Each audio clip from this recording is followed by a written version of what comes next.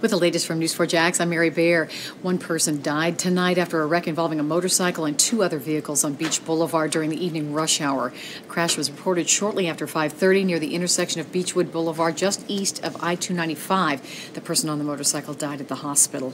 The head of the Duval County Public School Police Department resigns in the wake of a scathing report. Michael Edwards submitted his resignation yesterday, and it became effective today.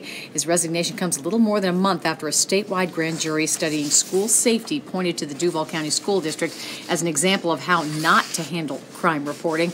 The grand jury report accused the district of underreporting crimes and gang activity happening inside schools. The district will conduct a national employment search to select the next executive director.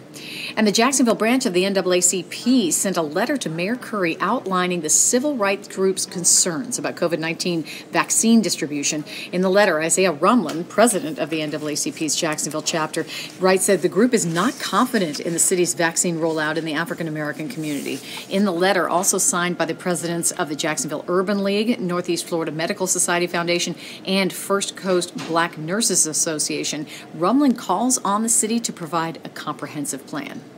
Always the latest news online at news4jax.com.